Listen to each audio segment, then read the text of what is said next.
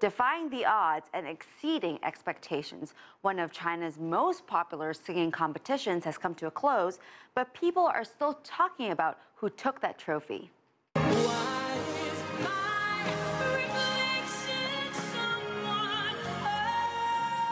It's British singer Jessie J. She's one of the few international stars who were asked to compete in Ge Show or Singer 2018, and now she's the first non-Chinese performer to ever win.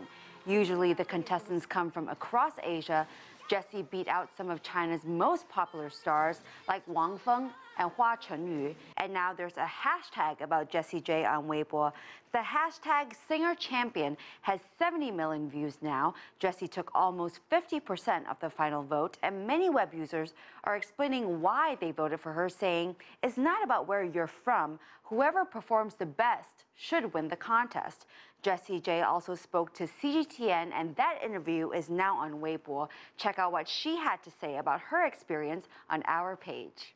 Our next trending story, a Japanese boy who performs Chinese martial arts who is now a global star. This is Ryusei Mai, but web users are calling him Baby Bruce Lee. He has been trying to be a martial arts expert like Lee for most of his young life, and his father started posting videos of him online as motivation.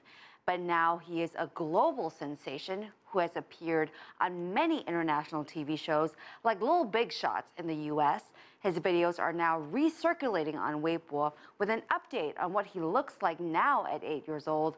Web users are telling him, keep going, and they can't wait to see him as a teenager. Thanks for watching the Digital Hub. We will be back next week for more trending topics on Chinese social media.